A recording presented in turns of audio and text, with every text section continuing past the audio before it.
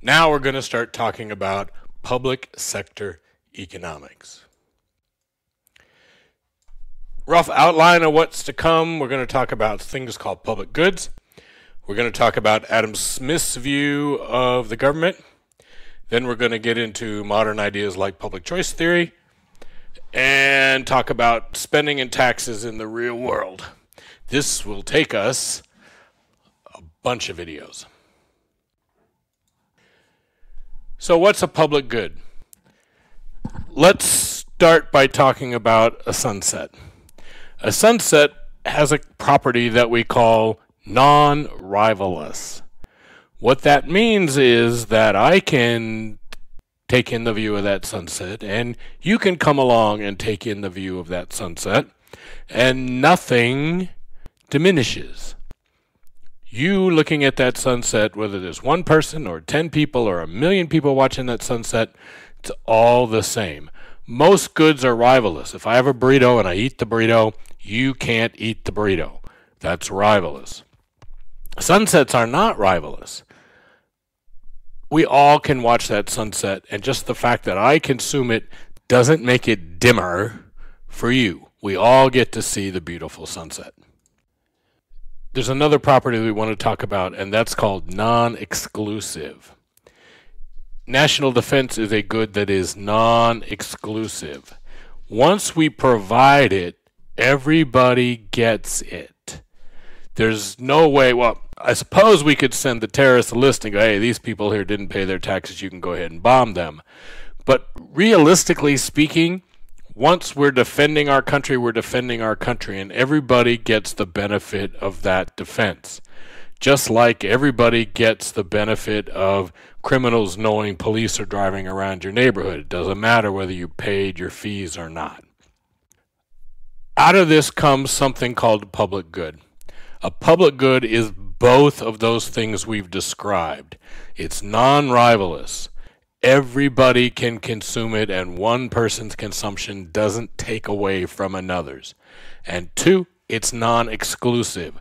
Once it exists, we can't stop you from using it. So non-rivalous and non-exclusive. Anything that meets those things is a public good. There are a number of other things that are one or the other, that have some characteristics of public goods, and we'll talk about those because they have some of the same issues. Now, the problem with a public good is the market doesn't work on it. And the reason markets don't work on public goods is really simple. If I provide national defense and the government says, look, we're going to spin this off, and when your tax form comes, just send us what you want to send us for national defense. Well, some people are going to do that, but some people are going to hope that you do it so they don't have to, and some folks are going to try to get their outcome, try to get the thing they want, which is to have national defense, but they want to get it without having to pay for it. Another simple example would be, think about the Hudson River, which is in between New York and New Jersey. How do we clean it up? Anyway, people who get the thing but don't pay are called free riders.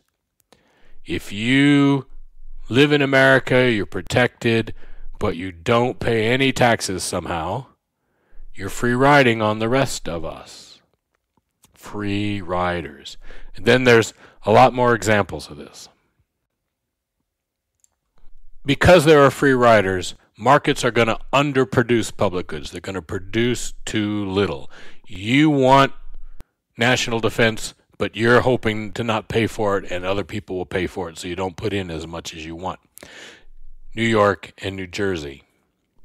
If New Jersey can get New York to clean up the river, then they benefit from it without having to pay for it. If New Jersey cleans up the river, New York gets the benefit of having the clean river without having to pay for it. So it's likely that if the two sides never talk to each other, if the two states never talk to each other, the river's not going to get cleaned up. Because even though both sides want it, they're going to try to free ride, and because of that, we will underproduce the good.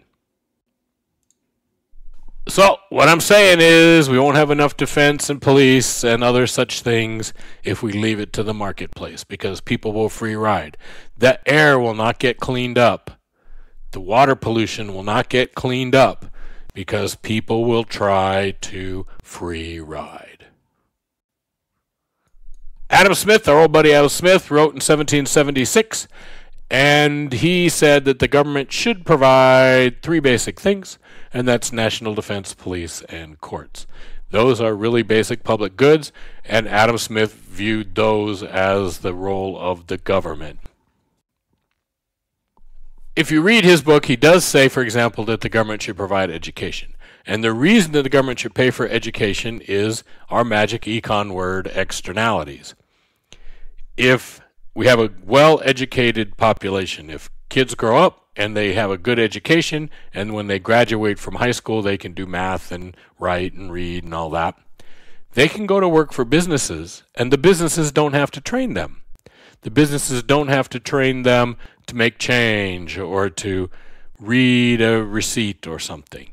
If you go to college and you become an accountant, an accounting firm can hire you and you already have accounting skills. That's a benefit to society. It's a benefit to businesses. Your education benefits more than just you. It benefits your employers. It benefits society as a whole. So the value of education is bigger than the cost. And again, we won't have enough education if we leave it to the market to provide. The other thing that Adam Smith said the government should do is to fund large projects. So there are highway projects and bridges and things that are just too big and too expensive for any private sector person to put on. There's no way the Golden Gate Bridge is going to get built by the private sector because there's too much hassle in who owns the ends of the roads and who owns the ocean. And there are large projects in Adam Smith's view that can only get done if the government gets them done. So again, modern economists have a lot of theories that revolve around this idea of market failure. And one of the big disagreements in our world today is what's the responsibility of government to deal with market failure? There are people who will tell you that even when the market's not working right, it still works better than the government works, and we should still rely on the market for these things. There's other people who point out the flaws of market failure and suggest that those flaws are fairly large sometimes, and the government needs to be involved, that there has to be some kind of joint action for that to work. So most economists, again, not even all economists, but most economists agree the government should provide those basic public goods. There are questions about these things called common property resources and other market failures, and that's the question. Does the government need to get involved in those? Number one market failure is what we call asymmetric information. Again, we've talked about this before. What if buyers and sellers don't have the same information? Many states, for example, have what are called lemon laws. They have laws that require you to do certain things if you sell a used car to someone. That minimizes the chance that people are going to get ripped off. It doesn't eliminate the chance that people are going to get ripped off, but it lessens the chance that people are going to get ripped off because the seller knows that the buyer can come back and say, give them the car back within 2 weeks if it turns out to be a lemon. Nevada, by the way, doesn't have any of those laws. Nevada doesn't have a lot of consumer protection laws. The same thing with, for example, the Food and Drug Administration. When you go buy a steak in the store, that steak from the point where it was a cow to the point where it shows up in your grocery store has been inspected by the government, and the processing plants it's been in have been inspected by the government, and you can be fairly certain, not entirely certain obviously, but fairly certain that that piece of meat is safe to eat. Sometimes it's not. Sometimes your romaine lettuce is not. But again, the government is out there letting you know that certain kinds of lettuce or certain kinds of meat made in certain factories you shouldn't eat. And the grocery stores will pull that from the shelf, and shopping is much more safe than it was 120 or 30 or 40 years ago. If you went shopping for meat in New York in 1900, there was about 100% certainty that there was meat in the stores there that would kill you if you ate it. And that's generally not true anymore. It'll kill you, but it'll take 30 or 40 years. Number 2 is common property, and that's why I put the fish up there.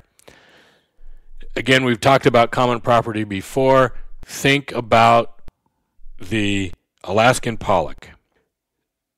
The Alaskan pollock was almost wiped out. You have this fish, and it mostly lives off the coast of Alaska, which Alaskan pollock lives off the coast of Alaska. It was being fished by Americans and Russians and Japanese fishermen because it was swimming in what was international waters. They could all get it. If you know that you can fish these fish, that whatever fish you catch belong to you, and at the same time everybody else who's fishing knows that those fish belong to them, all of you recognize that if you fish too much, you're going to wipe out the fish. But at the same time, there's no way for you to be all working together or all smart enough to not fish. If you all make an agreement, let's say there's 10 fisher people, and 9 of you make an agreement that you're only going to get 100 pounds of fish each. Well, fine. What about the last person? Or even all 10 of you make that agreement. The more restrictive an agreement you make, the tighter an agreement you make, the more advantage there is, the more money to be made by cheating on it, and people would cheat on it. Common property resources like fish require joint action for us to protect them. What happened in the case of the pollock is the United States pushed its fishing boundary out from 12 miles to 200 miles. That pushed the Russians and Japanese out of our fishing zone, so it was only U.S. fishermen. Then we started counting the fish, and I have a mental vision of a guy in a rowboat going, 1 fish, 2 fish, red fish, blue. But somehow they count the fish. Okay? And then having counted the fish, they allow the fisher people to hunt, to capture 15% of the fish that are swimming in the ocean. And once those fish have been captured, they have to stop. So anybody can go fish, and the better fisher you are, the more fish you get. They get out of that Pacific fishery, which was almost dead. Today they get more than 10 billion pounds of fish a year. That is the most productive fishery in the world now because everybody worked together to protect it. And then our old friend externalities. What happens when people make a transaction and somebody else is negatively affected by it or positively affected by it? Externalities mean that people aren't paying the true cost of their actions.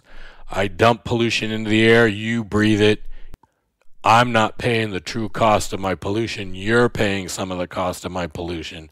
We will not clean up the pollution because I don't see the advantage in doing that because I'm getting away with something now because of the externality. Right? New York and New Jersey are not going to clean up that river independently. Somebody has to get them together and make them clean up the river. What do we do about free riders? Well, we try to create incentives and other mechanisms so that they don't free ride. It's very difficult to do. And we'll talk about this more as time goes on. So we're going to get more complicated now. Do a little econ.